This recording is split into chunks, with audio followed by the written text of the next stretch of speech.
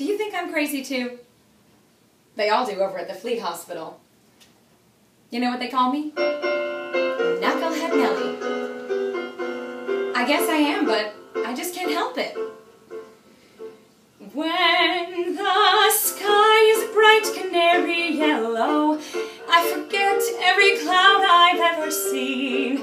So they call me a cockeyed optimist, immature and incurably green. I have heard people rant and rave and bellow that we're done and we might as well be dead. But I'm only a cockeyed optimist, and I can't get it into my head. I hear the human race is falling on its face and hasn't very far to go. But every whippoorwill is selling me a bill and telling me it just ain't so.